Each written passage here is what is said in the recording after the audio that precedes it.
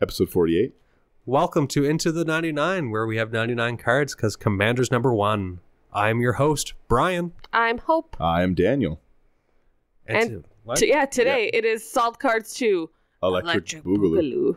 Yeah, it was named by someone in our Discord, and I made me laugh real hard. Represent. We had a lot of salty cards left, and we wanted to finish the list off with Brian here, so we're actually going to let Brian so I can defend myself? Yeah, exactly. Here's the thing, Brian. Brian was under attack. We tease because we love. Yeah. And also because you deserve it. Yeah, it was so funny just listening to it and then having people in our Discord community go, "Oh, Brian, your name was dropped a lot." 30 minutes in and you've already been called out 14 times. It's like he's still here with us. Yeah. It's like he's never left. So today, the card that we'll be starting off with is Mana Drain.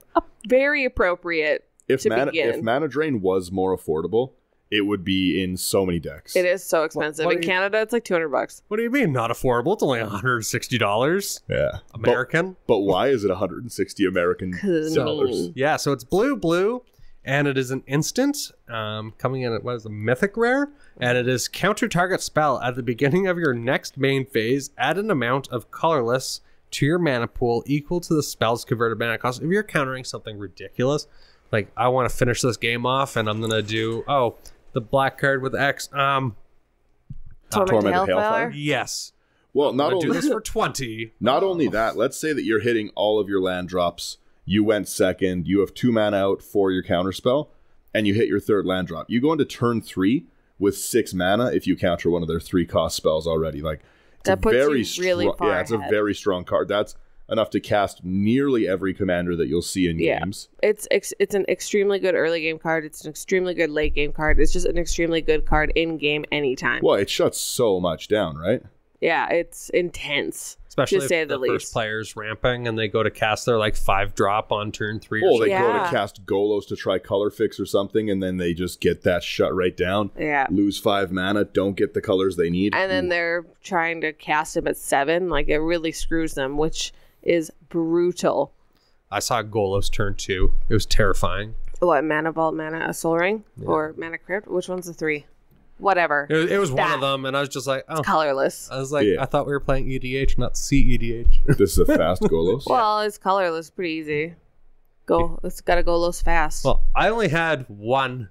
At the time that we were playing, I had no Mana Vaults or Mana Crypts or anything like that, and he's dropping it. I was like, oh you're like, wow. Very cool. Yeah. Over here with basic lands and nothing else. Yeah, exactly. Thank you. I can definitely see why people are upset about this card, because no one likes to be counterspelled, but to be counterspelled and then have them take your mana is harsh. It is a huge disadvantage, to say the least. Well, and every time I like to do that, I aim this at Cycrifs, overloaded Cycrifs, go into my turn with 7 mana. Oh yeah, that'd be nice. Feels good. Yeah, I wouldn't be mad about that at all. Yeah. So, the next one we have. You had experience with salting someone with this. Yeah, one of your brothers did. This one was a good one. We did definitely see somebody get upset about this card. Here's my... it's Blood Moon. It is Blood Moon, yeah. Which is 2 and a red, and it makes all non-basic lands mountains. First off, it's hilarious. It is funny. But also, it's interactable. Yep. And it's not like you're losing your mana. It's not like we ended with back to basics. I was just going to say, we ended with back to basics on the last episode, which makes it so that your non-basic lands do not untap. Cannot use them. Whereas this, sure, they're not what you want. They're not the color fixing that you're looking for, but they're still usable mana. You just have to look at them as colorless. In honesty, I've never really seen a problem with this card, just like I didn't see a problem with Iona, because to me it comes as it's a politics tool now. It's hey, if you can get rid of this, I can help you late game. I won't swing at you late game. It's a chance to interact. That's EDH is about that interaction, right? You shouldn't be trying to solve every problem on your own unless you're playing on your own. Yeah.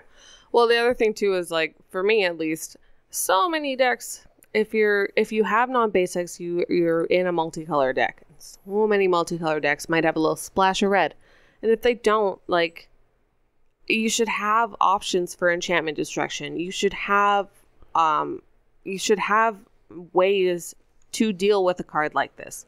It's not that powerful. It's not hexproof. It's not indestructible. It's not anything that makes it a huge issue. It's just annoying. But what's the one thing that we always say? What? People don't typically run so much removal. Well, they should. They should really run more. You should have an answer to your problem. I think I try to at least have like 3 enchantment or artifact removals per deck. Yeah. It's a good thing to have. You should have an answer to your problem. The other thing, too, is if you're seeing cards like this and they're wrecking your playstyle, don't get upset. Don't pick up and leave.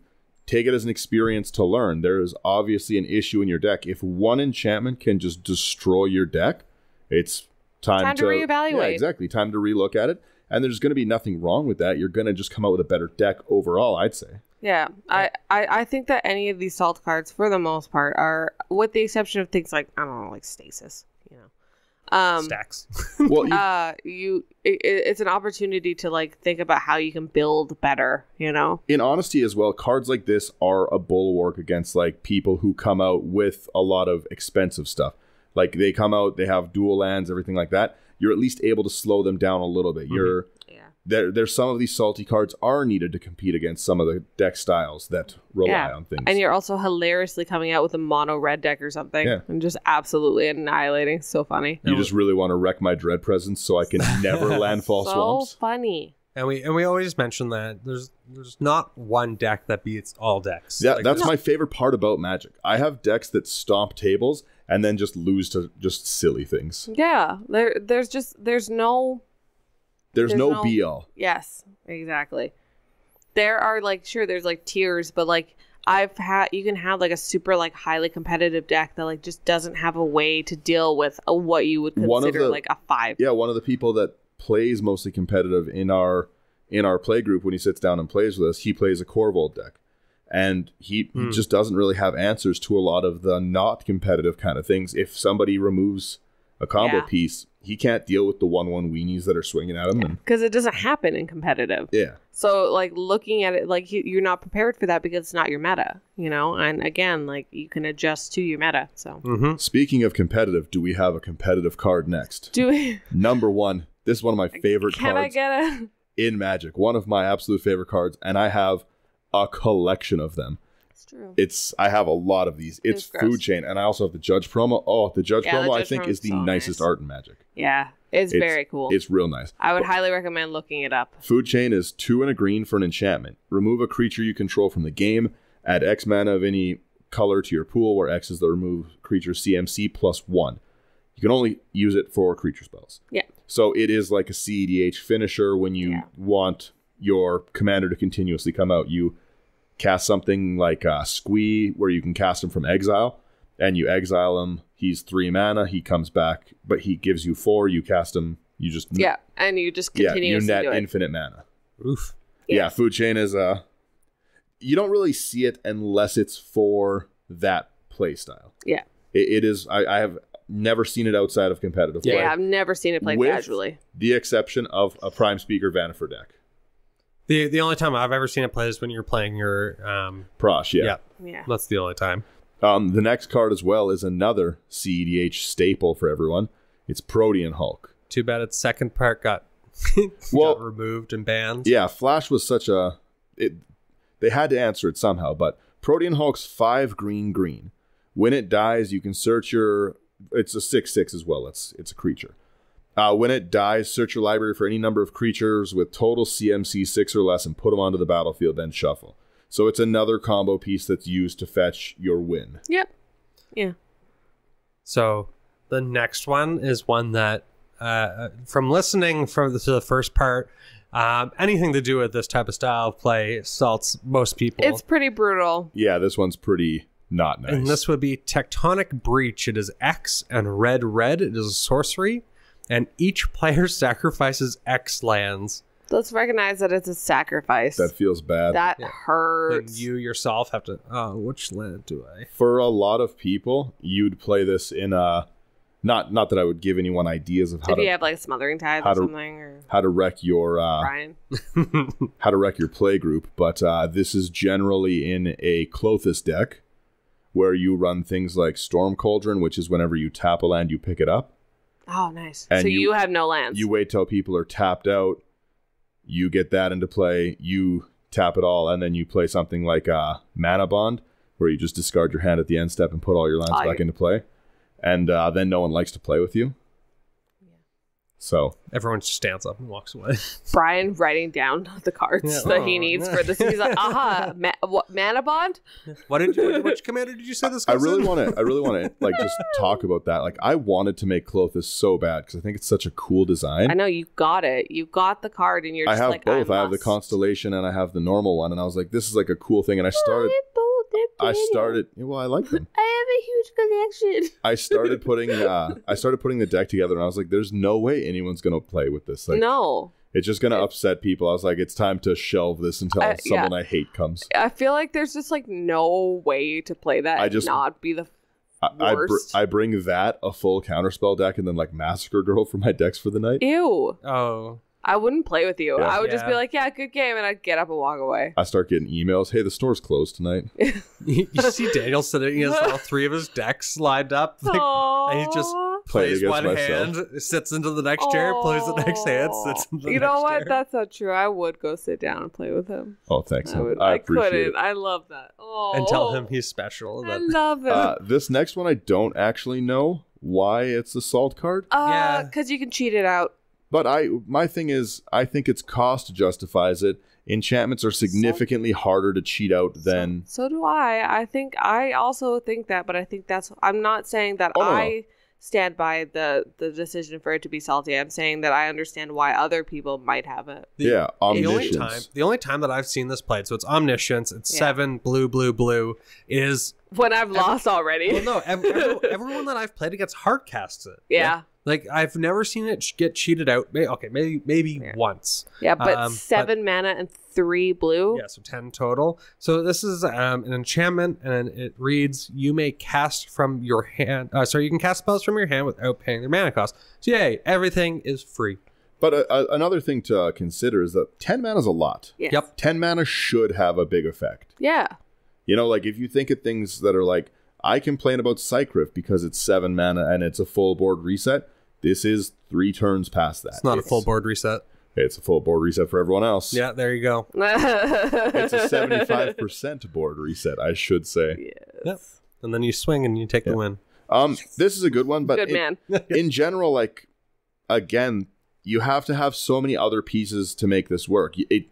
It can't really interact with your commander because it's not generating you mana and it's not drawing you cards. So at a certain point, you're going to run out. You have to have already generated the ability to have a full hand, like no max hand size. Yeah, all these cards. Yeah. And again, it can't interact with your commander. You can't cast your commander with Omniscience. No. Then mana drains someone's 12 casting commander because you've killed it so many times. And I can play this and still have 2 mana left over. Contamination is the next one, and I understand entirely why Contamination is on the list. I've only heard rumors of this card of people going, contaminate the board. I've heard Contamination is, again, it's another card that a lot of competitive players play because they're bad people. But it's hilarious. This is also I'm this bad people. This is also, again, another instance of Urza Saga coming back to haunt us. I was going to say, like, Urza Saga is just the list. Urza Saga was a nasty set. Urza Saga is amazing. I love that set. Yeah, it's a good set. This is an enchantment for 2 and black, so let's keep in mind that Zur the Enchanter can fetch this out when he swings. Zur the Enchanter. During your upkeep, sack a creature or sack Contamination.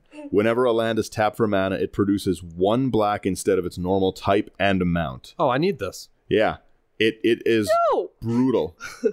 Well, and especially Yawgmoth? In Yawgmoth, you're already sacking creatures anyways. Yeah.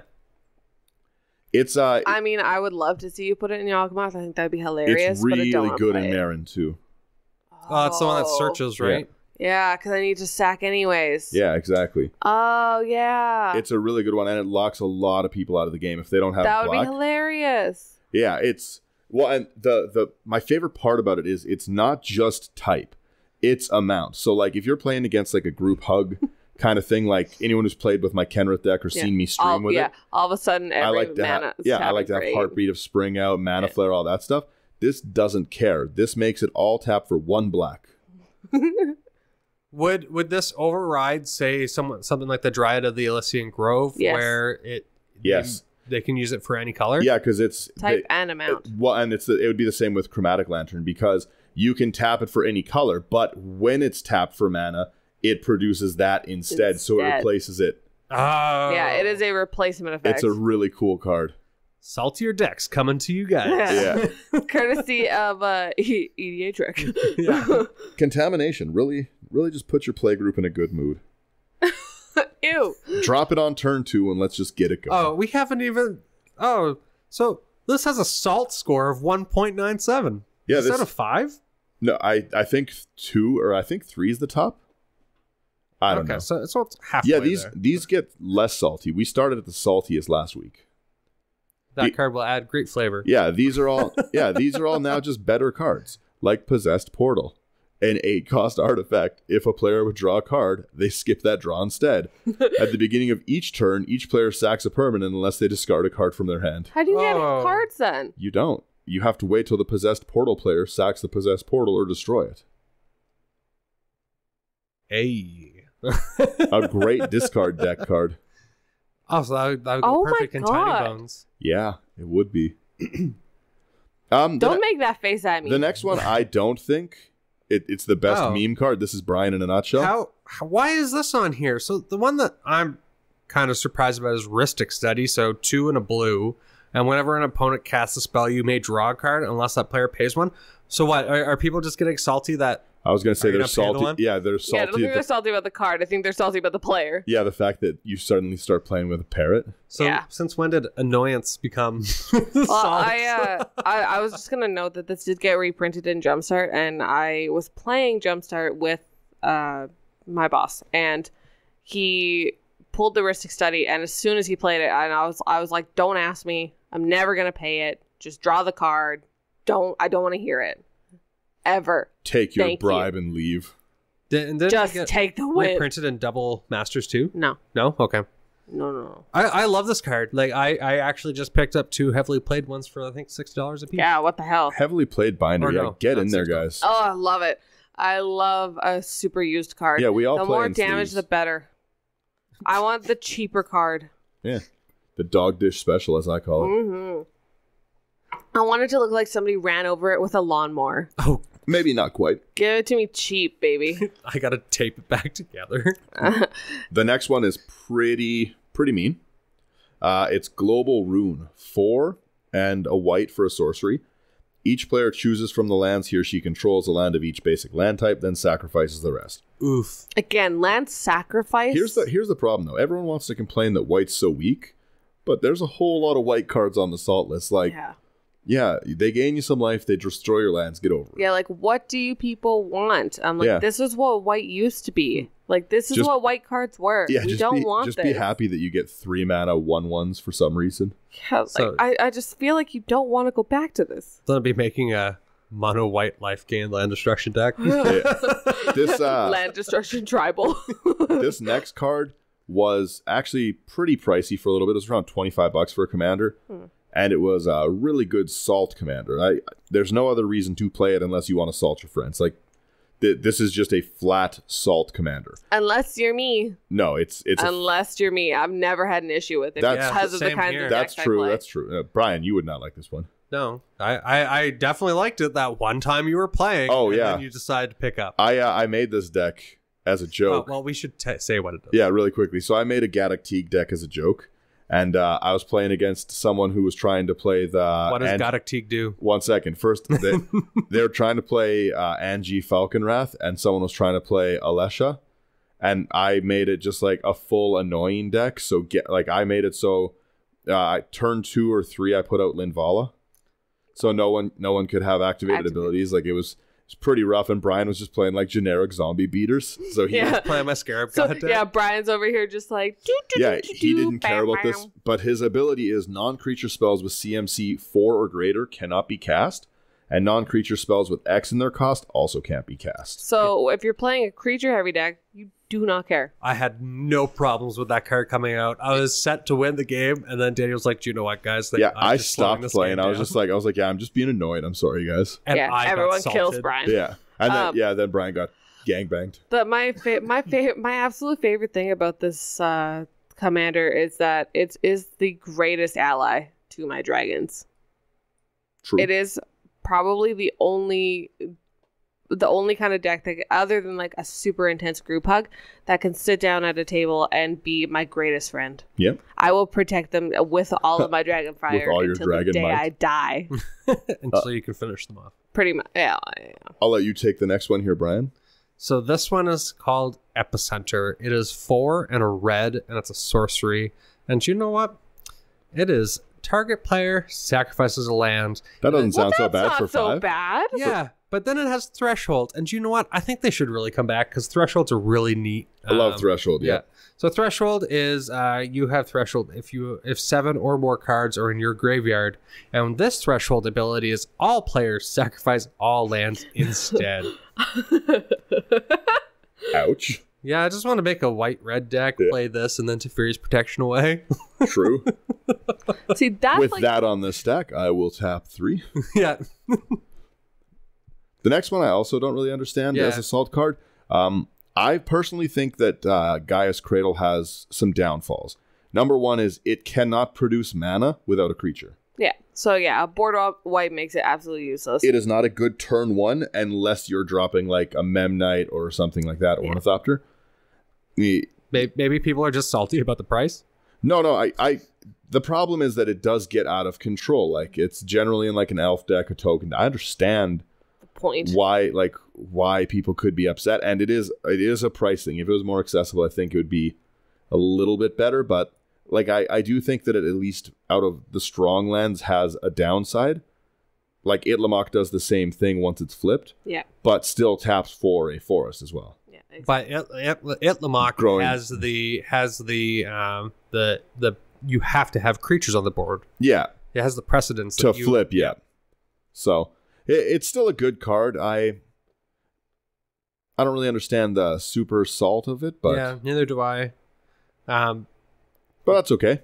We didn't vote on these. Yeah, so. well, and like I said last week, just because something isn't necessarily a problem in our meta doesn't mean that's not a problem in somebody else's. Yeah, maybe Gaia's Cradle is just running rampant. Maybe, like we don't know. So, Impending Disaster is 1 and a red for an enchantment.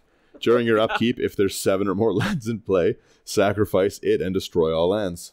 So, I guess like with this, we're seeing a lot of land destruction cards, and like I'm kind of surprised that they're this far down. They were up there on the list too. The whole list is land destruction, basically. Yeah, like I would most likely see that anything land destruction. But like I'm surprised that it's not like above Omniscience or Gaia's Cradle. Yeah, true. Like Gaia's Cradle would just be gone with this. Weird flex. Fierce Guardianship is next, and Fierce Guardianship is a very strong card. Very new. I'm surprised that it's on this list already. That's the. I'm not because of how strong it is. Yeah. Well, it's just fast for it to be. It's a free counter spell. Yeah. If you control your commander, so if you don't, it's 2 and a blue to counter target non-creature spell. But if you control your commander, you don't have to pay that. So it's a 0 cost protect something. Target non-creature spell. Yeah. It's a pretty good card. I do understand. I'm hoping that gets a reprint. It desperately needs one. That would be amazing because like you're just buying all the commander. Like that's why that one deck went up to like what $60-$70. 75. Yeah, they all went up. Yeah. I'm hoping that we see a lot of these in Commander Legends. Yeah, that would be. I would love to see the whole cycle of the free spells. I just want to crack arcane signets and stuff too. Yeah. Like in actual boosters. Like give me somewhere I can open Soul Rings. I'll be happy. Trust me. Yo, opening Soul Rings would be awesome. Because they can't put in a standard set. Wizards just sent Daniel arcane signets because apparently he does not have enough. No, I have like 5 that outside of the ones that came in Commander decks or like the other decks. I've only been able to find 4 or 5 in months. Yeah. I just found one the other day and I was so excited. Yeah. Basically you find them when somebody like trades in a collection. Yeah. Other than that, they don't get traded. Like cards that go to Commander players are lost to the abyss. Yeah, they stay with Commander players. Yeah, we don't trade in cards like that. The next one's Ruination. And I can only assume what it does. Yeah, let's take a guess. It's 3 and a red. Any guesses? Destroy all non-basic lands. So, not as bad. Not as bad, but still not as bad if you're playing mono red. Yeah. Not bad if you're playing mono blue. Not bad if you're playing mono anything. Yeah, I don't know if I would run any. If you're playing mono blue and casting Ruination, you're cheating. No, I mean like if you're playing. I understand, Hope. You meant if your opponent. Not if they have a Blood Moon and you cast it from their hand somehow. Sire of Insanity is the next card. It is a demon, 4 and Rakdos. For a 6/4, at the beginning of each end step, each player discards their hand. Yeet. Amazing. That's pretty good. Dare I say. Everyone loses their hand every turn. So I can't remember if this was brought up in the part 1, but like I'm surprised that we haven't seen the one that has like the 3 triggers on it that you go down to 5 life or 3 life or you get or every Havoc other Festival? Yeah. Was it on the earlier list? Is that Havoc Festival? No, Havoc Widespread Festival Brutality? is you lose. Yeah, Widespread Brutality. No. Yeah. So it's the one where every player gets 7 zombies. Yeah, you choose one of each, and then you lose on the final one or something. Yeah. I think that's Widespread Brutality, isn't it? I thought so. Okay. It could be. We don't know the card. Yeah. We'll see if it's on this But list. I'm just like, I can't believe it's not higher up there because usually when you play it, everyone's just like, People or don't at least really- the one player. I don't think that people really play Rakdos that much. Yeah, only against it. It's not Widespread Brutality. I don't know what it is. It is not. But I know what it looks like. Yeah, it's stained in our brains Yeah. because it's just like, oh, don't cast that on me. The next one. I know it was Mythic. The next one is a really hard one to get around as a commander. It's a reserve list card. It's also Urza Saga because Love Urza Saga. Because of everything course is. it is. It's Gilded Drake, and it's colorless and a blue for a flying 3/3, which is pretty good stats. Yeah. Yep. When it comes into play, you exchange control of it for target creature one of your opponent's control, or you sacrifice it. So it is really, really strong. It's really good for taking a commander away from someone. Yeah, it's a 2-drop so you can take whatever you want. Yeah. Yeah, I was playing against someone that had, it was either this card or something close to it. They would play it, they would take one of my cards, and then they would bounce, they would return. Bounce the Drake, yep. Yeah, and then play it again, take something else of mine. I was just like, oh. That's okay. basically what a rune deck does. Well, and that's why it's so brutal. It's because it's not until it leaves the battlefield. It's not, there's no parameter. It's just, they just take it on it. It is a very expensive card, so you don't see it too much. It's $210 basically. Ish. You take and you take and you take, but you never give back. True. Overwhelming Splendor is a 1-player humility. We talked about that one last episode, but Love it's a me curse. We humility. know. 6 white, which is pricey. Brian, I'm getting called out. Also, Brian, I love humility. Creatures enchanted player controls lose all abilities and have base power toughness 1/1, but it also tacks on enchanted player can't activate abilities that aren't mana abilities or loyalty abilities. Amazing. It's really good. So it's humility and a Limvala all in one. Yep. It's pretty strong. That sounds great. Oh, this next one. Let me tell you, I got a bone to pick with this one. I'm not a fan of this card. I hate this card. Really? This card would be way higher. Yeah, I hate it. I don't think it's fun at all. I love this card. So you but don't I think it should be rated 1.85? But I think No. that so the next one on the list is Elish Norn Grand Cenobite. Why don't I read what it does? 5 and white for a 4/7. Pretty beefy body. It's the White Praetor. It's she's got cool lore, but other than that, vigilance. Well, she does. Other creatures you control get 2/2. And Anthem, that's pretty strong. Pretty cool. Creatures your opponents control get -2/-2. Amazing. That's brutal. And let me tell you, when you're sitting at a table and everybody copies the Elish Norn and all of your creatures get -6/-6 and you can't play anything. We're playing a game, and I had an Elish Norn out. Matt had an Elish Norn out. And Will made a copy of Elish Will made a copy, so there's 3 on the field. Ours were just like... I was playing a Tolsmere deck. We're just trying to have fun. All hopes wolves were 2/2 wolves. -6. That would kill all the dragons too. Almost. Pretty much, yeah. Oh, that's hilarious. Except like Dromoka.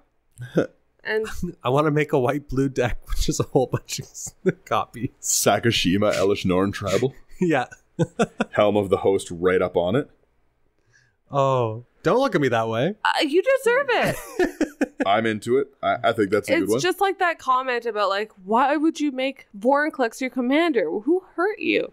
This is Brian thinking, oh, should I make an Elish Norn deck? No, you shouldn't. No, not an Elish Norn deck. but have it. Sakashima Yeah, deck. there you go. Oh, but you can't do that. The Sakashima's blue. Sakashima's suck. fun. We need to do a Sakashima.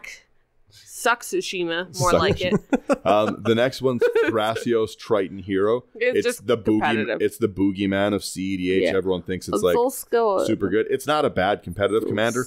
I don't think it's the tier 1 thing that everyone makes it up. It's not bad. It has a mana sink, which is cool. It's a Merfolk Wizard. It has Partner, and Partner is a great mechanic. I love it. I've spoken many times about how much I love it. Partner with, I think, is a little more reasonable. Yes. Partner was a little too broad, a little too powerful. Yeah, well, because you could mix and match. Yeah, so much. Which I do kind of like that. I liked it too, but it led to unintended consequences. And a lot of the time, these partners, like you see Thrasios and Timna the Weaver. Yes. And a lot of people play Timna only for the color access, right? Yeah. Like, it's not often the deck plan. But Thrasios is a 1/3 Merfolk Wizard for 2 mana, Simic, which is a really, really good 1/3 for 2 is a good body. And it has 4 scry 1, then reveal the top card of your library. If it's a land card, put it in the battlefield tapped, otherwise draw a card. Mm-hmm. So you can basically not only get all of your lands into play, but you can draw your whole deck if you have an infinite mana generation. Mm-hmm. It's a pretty good one. The next one, I do understand why people are super mad about. This has been on the salt list for years, ever since it came out. It's made for Commander. It's Derevi, Imperial Tactician. It is Bant colors, which is green, white, blue. Bant's so much fun. I love Bant. It's a flying 2/3. When it enters or a creature you control deals combat damage to a player, you can tap or untap target permanent. And that's pretty good, but Derevi also has an ability where you can pay 4 as an ability, put him onto the battlefield from the command zone. So, that's so cool. Yeah, so he gets around the commander tax always. Yeah. And amazing. When he enters, he can tap or untap permanents. So you can put him in at instant speed. So you have a commander that is better than Flash. Yeah. I really like that, actually. I might have to go and find Derevi's really, really cool. I will let Brian read the next one on the salt list. Oh, it's my boy Tulane. I think this is relative, right? Yeah. So... Well, Tulane is... I believe Tulane is a good... He's a good competitive / intro to competitive. We talked about it in Flash casual. Yeah, we talked about it in the episode. He's a really good deck to teach. Go check it out. We did that. Yeah, you can teach people a lot about stacks, triggers, priority, but he just has great abilities built in. He's very, very versatile. Yep. Tulane is an amazing commander. Yeah. So Tulane is also in Bant colors. I do think, obviously, this is on the list because of Frilled Mystic. Yeah. so Tulane is a 2 colorless, green, white, and blue. Bant represent. Legendary creature human druid. Vigilance. Whenever you cast a creature spell, draw a card. Then you may put a land card from your hand onto the battlefield. So good. Pay 3 and aggro tap ramp. it, and return creature you control to its owner's hand. So I've actually been constantly upgrading my Tulane deck. So now I believe the average CMC is 2.5 almost. So it's so easy to cast. Yeah, so I'm just able to constantly, I think I dropped down to 31 lands. So I'm just able to keep that creatures coming out, getting that free card draw if it's not a land. If it is a land, then great. It just allows me to continue going. But then I can abuse the the lion. Yeah, the protection, white mane. Yeah, white mane lion and the drake for one. Just keep bouncing them. Frilled Mystic, exactly that kind of stuff.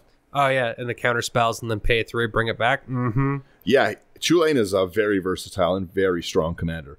I personally think it's the strongest from the Brawl set. Oh, yeah. Yeah, it's Corvold was an instant CDH one, but Corvold outside of competitive play he's okay. I was just going to say, Corvold is good in that context. Yeah, Corvold's good with food chain. Yeah. Yeah. But short of that, Tulane is versatile. I have a Corvold deck. It is not good. It is bad, and I've never enjoyed playing it because it just doesn't... It's meant to be a competitive deck, and I wanted to build it as a fun sacrifice deck, and it just doesn't work very well. Stupid. It's probably one of my worst decks I've built. It's the worst Jund build that you could build. Yeah, it's it is not King of the Jungle. The Jungle? Yeah. That's my boy Karthus. The next one is Teferi, Master of Time, and again, this is a new one. he's got some pretty cool abilities. 35 different artworks. Yep. That's true. Yep. That's exactly accurate. I counted. So it's 2 blue for a planeswalker that starts at 3 loyalty. You can activate loyalty abilities of him on any player's turn anytime you could cast an instant. So in a 4-player pod, like, you can cast him. He's up to 7. Yeah. He's up to 7 on the first one. He needs to be answered. His +1 draw card, discard a card is great. Just awesome. Basically you're looting. -3 target creature you don't control phases out. So really good protection. I always say that having protection on a planeswalker is very strong and that you should judge them by their first 2. See what they are. Those are worth inclusion. And it's nice to know that somebody tries to hit it. You just do that on exactly. their you phase turn. It out. Yes. But it's -10 is where it really shines because you take 2 extra turns after this one. Yeah. Not 1, not 2. 2. Yeah. I was gonna say 4 with Rings of Brighthearth. I do not enjoy cards that allow extra turns. But also, like, consider, like, if you had a Chain Veil, Brian, also. Yeah. Remember what I was like, you're not gonna like the deck I'm making? Oh, God. Yeah. I'm not saying anything about it, but there might be a few extra turns in it. It'll be interesting, though. No. This one is I actually have the... Oh, go ahead. No, you finish. Go ahead. No, that's fine. No, please, after you. No, I was going to talk about this, but you clearly go ahead. To say. No. Oh, I was just going to say that I don't really have an issue with this card because it's kind of a game ender. Yeah. So I was actually going to say the same thing. Get out of my head. I feel the opposite I feel about Cyclonic Rift with this. I hate Cyclonic Rift. Because I've made that slow. Clear. A lot of time it's that. Nobody casts Craterhoof unless they're trying to kill the table. Yeah. They're giving it a valiant attempt. They've done and if it gets countered, fine. They've done some math in their head, and they know the Triumph of the Hordes is going to go on top. They've done the math in their head. Yeah. No, they haven't. They've done it out loud. How many blockers do you have? What's your life? Yeah, okay. I have 85 plant tokens. What's your life? Craterhoof is a 5/5 beast with haste. And it's for 8 mana. Yeah, 5 and 3 big green. Big boy mana cost. But it's green. Who cares? When it enters the battlefield, creatures you control gain trample and get XX until end of turn, where X is the number of creatures you control. Yes. This is possibly one of the strongest ETB effects in green. Mm-hmm. I don't understand why it's on this list at all. Yeah, I have no idea. Unless people are salty because they lost. Well, the guy wanted to win. My other thing is the Paradox Engine ban is a good example of another thing like this. The Craterhoof doesn't function by itself. You can't cast Craterhoof and win. It's not an 8 mana win the game. No. You need to have something else. State. Yeah, you have to have a board state set up. You have to have other things. You can't just have you can't have an Atraxa and a Craterhoof and and win. Yeah, this is my creatures get +2/+2. +2/+2 and trample. Yeah, you have to have it set up. People can respond, and you can wipe the board in response to it on the stack, and it's hilarious. That is hilarious. But yeah, the game has to end. That's so funny what's under it. As the next card. Yeah, we'll let you read that one. Oh, wow. Right under it as well. Wow, what a call out. Do you see what's under that one? Yeah. Oh my god. So all these cards just seem to be going together. Funny. But we're going one at a time on the list, and we just scroll to the next one, and it's Atraxa. That is amazing. The girl's on here. She's famous. She's perfect. I love her. She's beautiful and she's perfect, and I have nothing bad to say about her. Next. Atraxa. She's a 4-cost 4/4. She's a literal angel. She's a literal angel. She's a 4-cost 4/4. But it's 1 green, 1 white, blue, and black. A black. And she also has cool lore. So she's got flying, vigilance, death touch, and lifelink. Very cool. And at the beginning of your end step, prolive the rate. Prolive the rate is cool. So it's pretty sweet because you can get really big, really hard. You can build the deck with 1/1s. You can build it with Infect. You can build it with Super Friends. Very versatile. Yeah, she gives you lots of options, especially with all of the support that Proliferation has gotten in the last year or two. This is generally the Planeswalkers deck. That's what most people use it for. I don't, because I'm not a bad person, but you can. Most people do. You can Super Friends that mofo. It's pretty strong no matter how you build it, though. Flying, Vigilance, Death Touch, Lifelink is strong abilities. I go hard commander damage. It's a 4/4 for 4. Yeah. It has all those abilities. Yeah, it's a little bit difficult to play because of the specific colors that you need.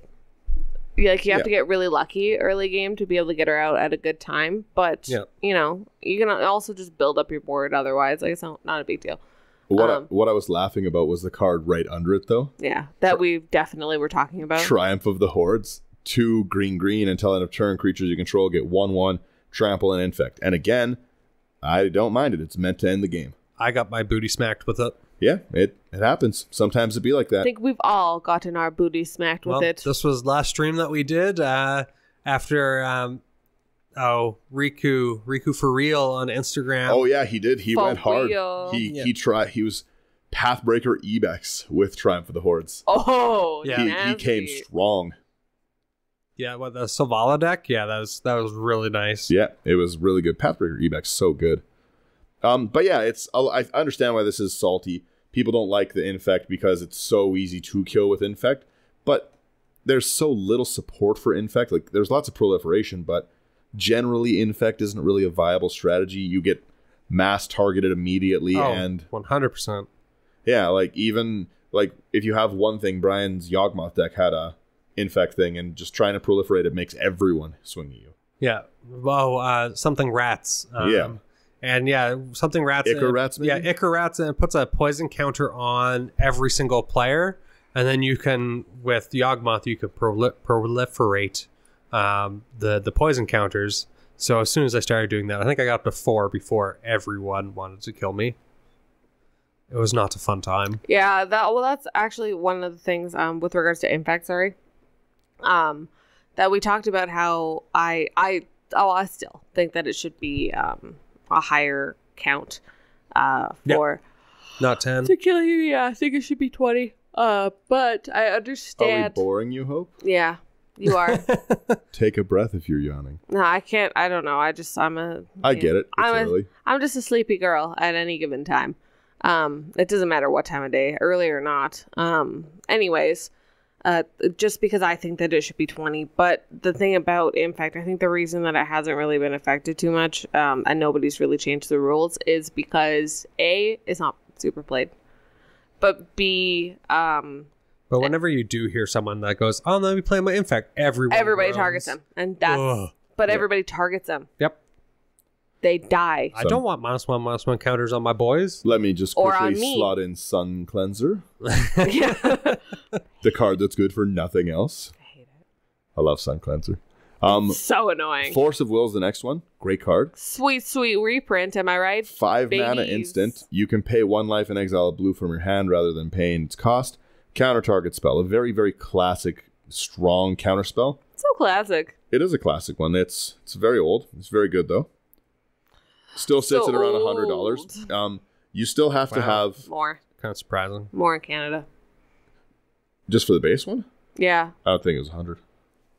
I would be wrong. I don't work at a store, so I have no... Yeah, we just got one the other day, and it was $200. I think the reason... Which artwork? This one. No. Woof. People like Therese Nielsen's art? I think the reason is because it's not going to be printed in that artwork again. That's fair. That's very true. Yeah. The next one is a card that goes with Solemnity. Obviously, Solemnity is things can't have counters put on them. Decree of Silence is the other side of the combo, and it's on the salt list. 6 blue for enchantment. Whenever an opponent plays a spell, counter it and put a depletion counter on Decree of Silence. If there's 3 or more counters on it, sack it.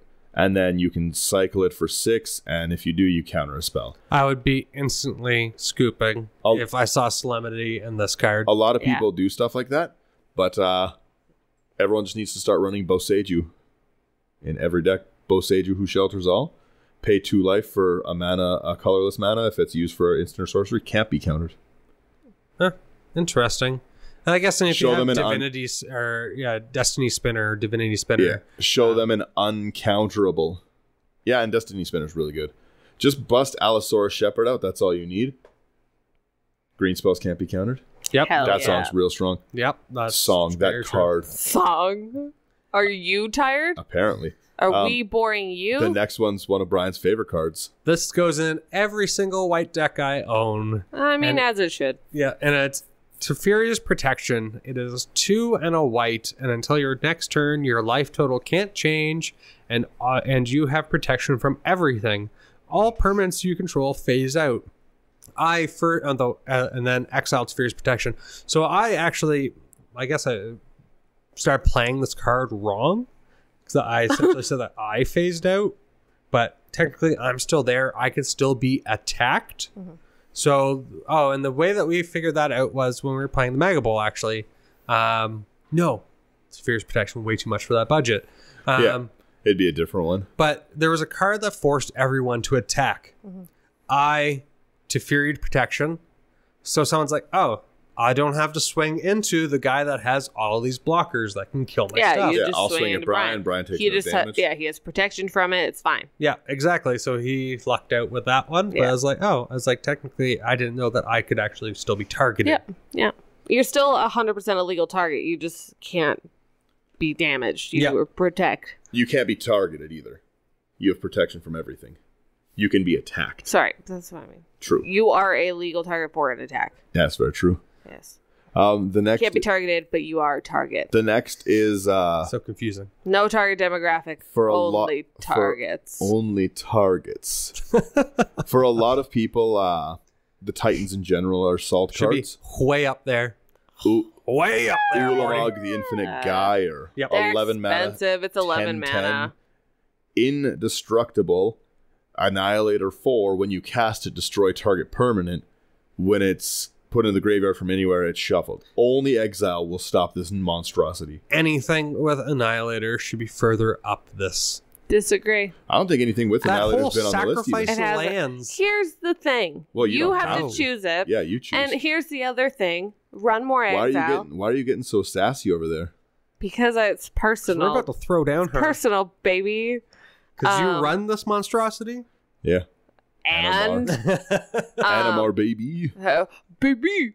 But here's the thing. Like I said, run more exile. Run removal. I do. Take care. That's not actually viable advice. That's terrible advice. Well, that's my attack. Green doesn't have an exile creature. I'm attacking Brian, okay? Yeah. Well, we know Brian's playing white, of course. Yeah. He's fine. Yeah. But my thing is that when you play Eldrazi, you're in the exact same position as if you're playing Infect. You are number one target. There's just significantly more support. They're way harder to get rid of. They make everyone sack their board when you swing. You have to get there, though. Most times I don't have creatures to sacrifice when these things hit the board. Yeah, but they have to hit the board. There's someone it's really hard to get them out. There was a theoretical card, totally doesn't exist, Elvish Piper. Just pay 1 green to put out. Someone made a fake box topper sneak attack. Oh no, those are both real cards. Where you can get them in real easy. I'm just saying that it still has to be done. And the second that I pull out an Animar deck, even if it, I feel you. I love even if the somebody's Eldrazi. never seen it before, they probably are just going to assume that it's an Eldrazi deck, and I just get hard targeted. If I had an extra one, this would go in the Inet deck. It's an odd mana cost. I would love to cast it, but I only have a finite number of the Titans? Infinite Gyres. Thank you, Hope. Thank you. I appreciate it. I understand where you're coming from. What? I'm on your side. No, Brian. I like them. Sorry, I was looking at Brian. Oh, this is an audio format? You can't tell who I'm looking at? Why are you booing me? I'm right. Wow. I'm your friend. The next one is Thoughts of Ruin. 2 red, and this is a card that would actually make me have a brain aneurysm because I put draw in every deck. Each player sacks a land for each card in your hand. So for me, I would do it, and everyone would have to sack their whole hand, or their whole field of lands because I always have 40 cards. Yeah, I'm sitting there miming hens. What are these? Wake of Destruction is a salt-looking card. Destroy target land and all lands with the same name as that land. Oof. Non-basic lands or mountains. Mountain. Red Splinter. Red Splinter. Splinter should be on the list for sure. Splinter should be on the list. But no one knows. No one knows the dark magic. No one knows the dark magic, and I'm not explaining what Splinter is. I'm not bringing that negativity into your play group. We're back into Ulamog town. Ulamog again. This is way worse Ulamog. When you cast it, exile 2 permanents for 1 less mana. Yeah, Could you imagine? This is BFZ Ulamog. This Ulamog is Millamog. Still indestructible, yeah. Whenever it attacks, defending player exiles the top 20 cards of his or her library. I'm fine with that. I saw someone who was playing the whole point of their deck was to have infinite combats. So they had aggravated assault out, like a bunch of mana rocks to ramp up to this. And somebody had put the Curse of Bounty, whatever the green curse is, where you untap all non-land permanents every time that player's attack. They put it on themselves so they could keep casting Angus Mackenzie. And he just kept swinging with Ulamog and Exile the library. And the person just lost their mind. They got so mad they picked up. We didn't play with him for a while. Evan, I love you. But yeah, it was a really funny game. Sweet prince. It was, but yeah, and Exile the top 20 is pretty hurt. It's a lot. That's a lot of cards. Yeah. And they don't go to their graveyard, they go to exile. It's true. Oh, It's not traditional mill, it's not exile. mill, it's Exile the top 20. Oh, yeah, no, never Wheel mind. of Sun and Moon ain't saving you here, Brian. Yeah, try. I have a problem Just with this. try me. I was gonna say I was very I shocked. was like, yeah, cool. Brian's cool with it. Well, no, when you said mill, Brian's cool, mill. everybody. When I Brian's hear cool, mill, I'm everybody. fine with it. But when I'm hearing exile, Brian said he's cool, everybody. no. The next card Brian's- doesn't deserve to be on Brian's this never list been cool. because it is the best white card currently to exist. And also, if it gets out of hand, it's your own fault. Yep. And also, I have them all. Yeah. All right. That's not true. First off, I've got to say I love the flavor text. I await your donation. Eat. It's Smothering Ties, 3 and a white. Whenever an opponent draws a card, that player may pay 2. If that player doesn't, you create a token for a treasure token that has tap, sack, add 1 mana of any color. It's great card for white. White needs that ramp. Especially if you're blowing up lands. But they're also quite interactable though. Like when you consider they are artifacts. Mm-hmm.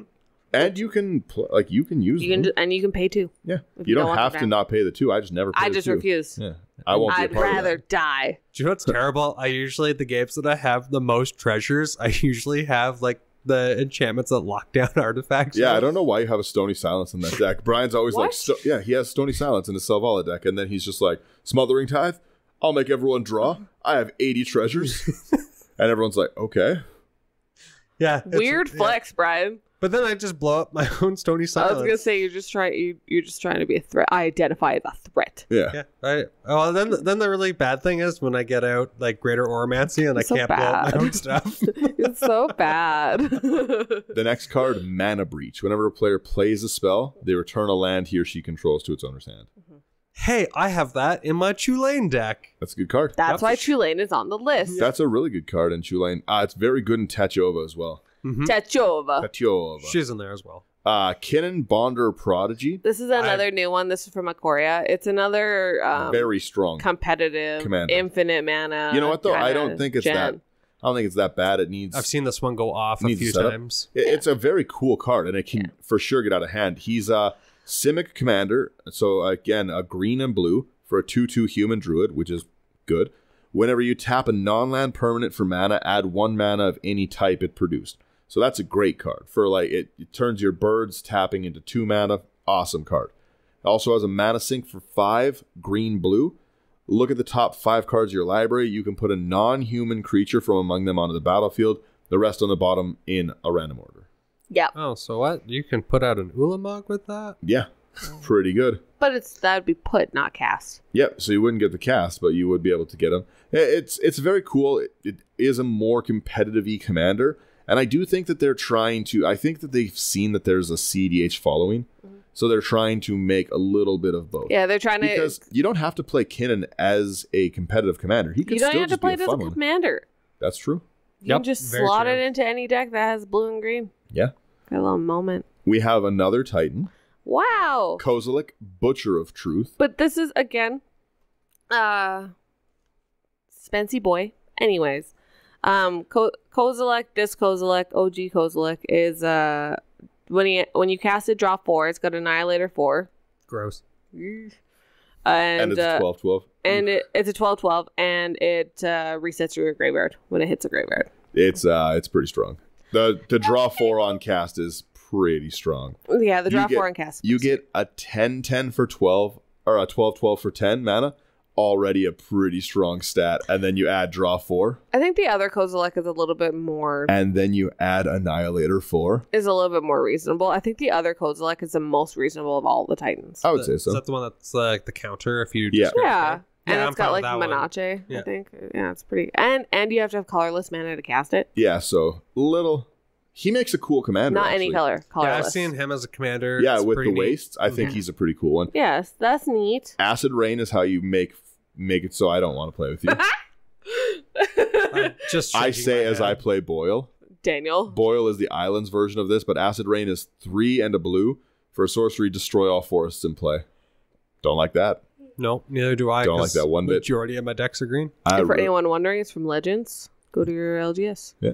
Skrithix the Blight Dragon is the Infect commander of choice. Yeah, oh, well, if you're going to do it, just do it. Yeah, also, exactly. they just reprinted it, so, like, what a great opportunity. It's in Double Masters. Just go hard, boys. Number 1, he's a 4/4 flying Infect, Dragon Skeleton. Dragon Skeleton. How heavy metal is that? He's so cool.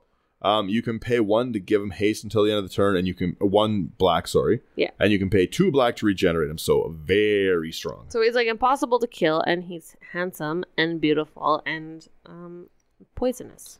I want to know how he flies when he just has nubs. His nub flies. I have actually Don't worry about it. The next card on the list is Divine Intervention, which is another Legends card, and I have a very, very funny story about this. There's a competitive circuit where we live, and you get points for winning. Obviously, that's how most tournaments run. You get no points in this one, though, if you do not win. Only the winner gets points. Mm-hmm. As it should. Someone in that meta plays Divine Intervention as their main con. And it's 6 white. Put 2 counters on this card. Then they use things like Vampire Hexmage. It's put two counters on this card, remove a counter during your upkeep. When you remove the last counter from it, the game is over and considered a draw. And it makes so many people so frustrated. I think it's the funniest thing. It's hilarious as a deck archetype. No points. It's just meant to like draw it out. So his whole thing, like, it's a lot of generate infinite mana, and then everybody draws their whole deck at once. Everyone loses at once. His whole point is to everyone draw the game, and it's nobody gets the points funniest ever. deck archetype I've ever seen. Oh my god! Wow. What a ding dong! That's amazing. Hysterical. It's so funny because it just, when people, like I said, they're playing for points, you get 1 when you win, and that's how you move on. So he puts the whole pod out of the running. That's pretty messed up. It's hilarious, and it oftentimes makes it so that there's one person gets a bye in the finals.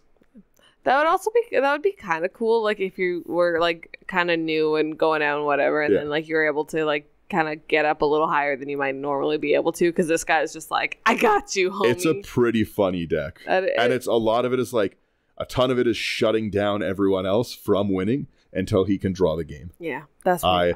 Love it. I mean, it's respectable for the memes. Yes, that's for sure. Agent of Treachery is the next one. Agent of Treachery is my Tulane deck. Yes, this is in Hope's Tulane deck. It's a human rogue 2/3 Tulane deck everywhere. 5 blue. When it enters, gain control of target permanent. A very strong ETB. Beginning of your end step, if you control 3 or more permanents you don't control, draw 3 cards. Oh, and you flash it, you bring them back to your hand. Oh, and it's not one of the till it leaves the battlefield. Yeah, you just get it. Take Daniel's commander, make him mad. It's also target permanent, not target non-land permanent. So you can just take somebody's lands like an animal. I would never. That's great. Boil is one that I just alluded to, and it's alluded to. You specifically explained what it did. I alluded to it. It's an instant speed one, which is a little better than Acid Rain, but it is destroy all islands. And it's 3 in a red. Yes, and it's awesome. Yeah, that I counter your stuff. Oh, you're not gonna like my next card. That's crazy. Interesting. The next card, Consecrated Sphinx, and I love this card. I don't think understand it's so why good. It's on the salty list. Probably because of just how strong its ability is in Commander specifically. That's very true. Because it's whenever an opponent draws a card, you may draw 2 cards. So you're not forced to draw. If you were forced to draw, it wouldn't upset people so much because you could accidentally draw yourself out. But the fact that you can choose to draw, so everyone's turn starts, I'm going to draw 2 with you. I'm going to draw 2 with you. I love this in my Xyrus deck, or Xyrus, however people want to pronounce it. So good. Oh, yes. You're going to draw 6 cards in your upkeep. I will draw 12. I too. It's I honestly think it's a great card. I think it's very balanced at its mana cost of 6 mana for a 4/6 flyer. Yep. You should have creature removal in your deck, and it's getting draw. It definitely should be included. Draw is so important in Magic. Everything. Yeah, and if you're not building around something like this, you're just going to end up with 20 cards in your hand that you can't use anyways. Yeah. And discard them. Oof. So the next one, Yeah. I absolutely hate land destruction. I want to put this in Trin and Silvar. I just want you to know. Gross. So, but it's not a human, so good track. But Good it's track. a soldier, because that's the sub-theme of mine. So Keldon Fire Bombers is 3 and a red creature soldier. And when Keldon Fire Bomber comes into play, each player sacrifices all lands he or she controls except for 3.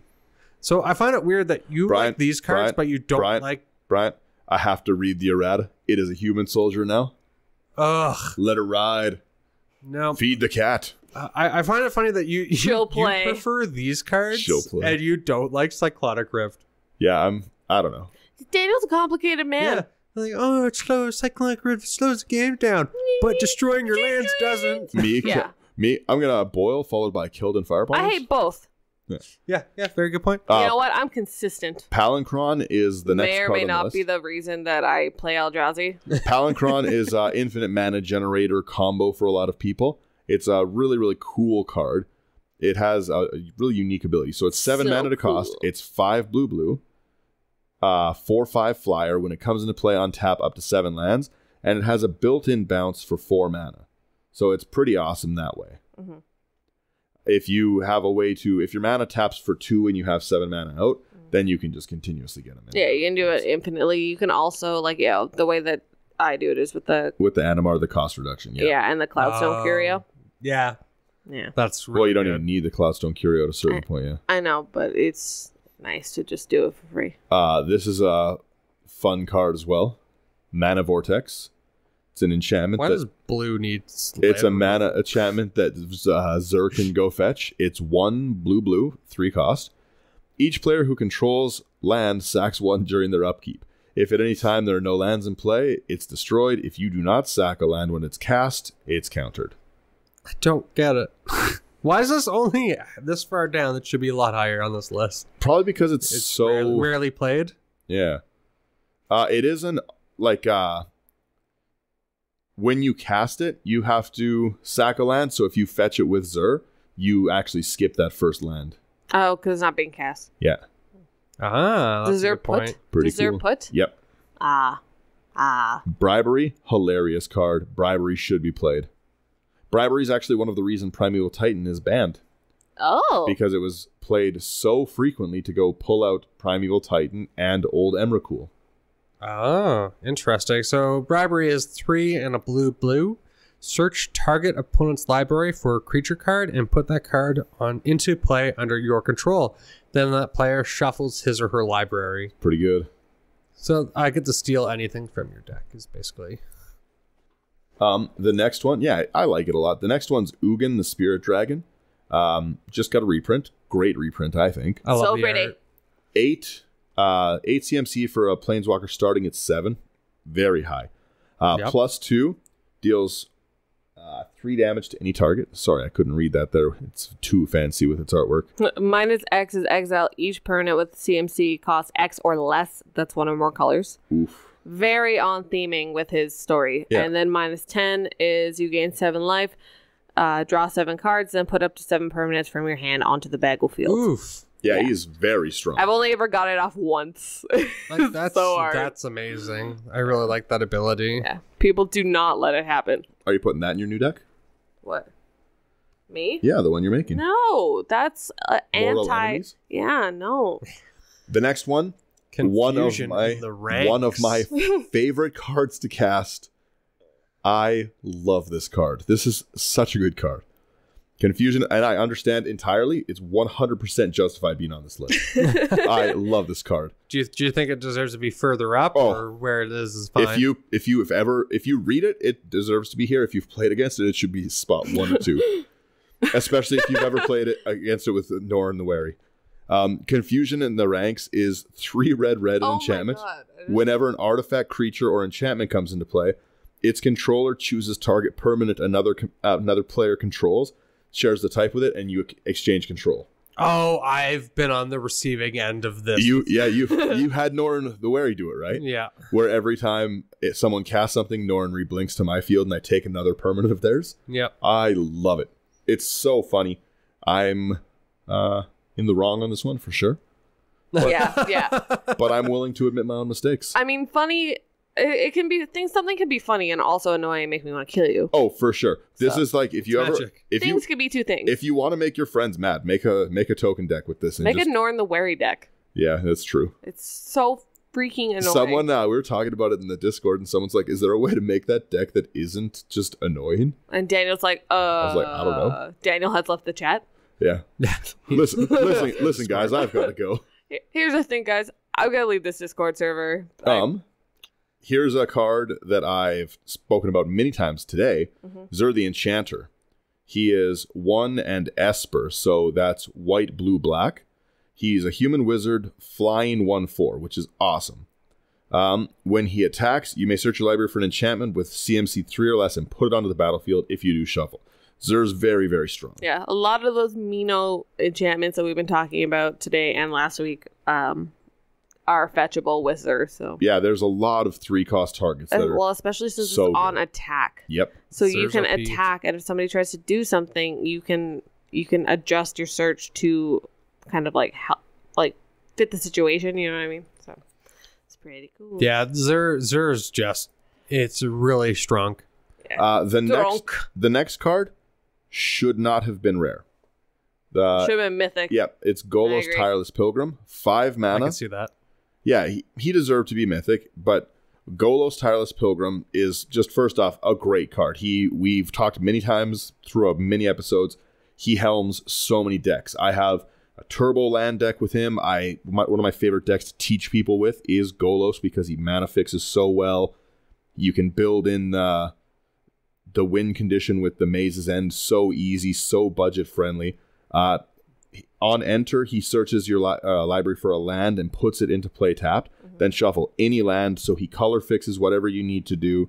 And then he has a mana sink that's 2 in Wooburg. Exile the top 3 cards of your library. What'd you say? I said woo. Oh, I couldn't hear you. Sorry.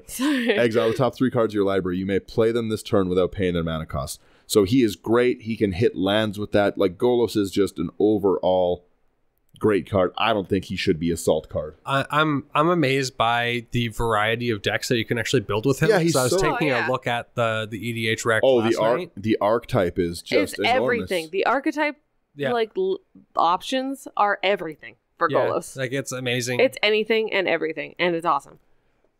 I do hate the next card, Aura Shards. Oh, I hate it. I love it. Hate it. Aura Shards is 1 and Selesnya, green-white. Whenever a creature enters the battlefield under your control, you may destroy target artifact or enchantment. It is oppressive.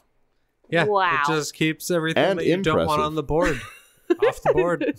It's really good. 1 March of the Multitude or Secure the Waste is enough to just clear your opponents out. It's absolutely annihilate somebody's Selvala deck. Yeah, that's true. Somebody's. My favorite is the Tender Shoot Dryads, which is every turn you get a new Saproling. So every time that Saproling comes in, you're like, boom! This, boom! Beep, beep, beep, yeah. beep, beep, beep, beep. The next card on the list is Demonic Consultation. And Demonic Consultation is a competitive... Yeah, it's a competitive combo piece.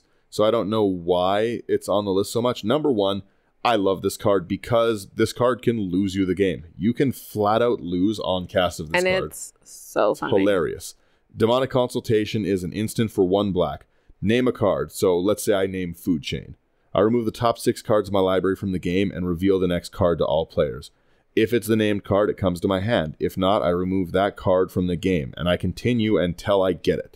So if Food Chain is in the top 6 when I name it, you kill yourself. I will exile my deck and lose. And it's instant speed, so many times people are doing this before their turn starts. Yeah, it's a lot of people try and exile to Thassa's Oracle and exile their deck that way if they have the Oracle in hand. Same kind of thing, but there is a real chance you can lose the game with it. And every time I cast it, I say it's time to consult the demons. Then I sit there and I say, "Hey demons, it's me, your boy," and I grab 6 and I throw them down to sea.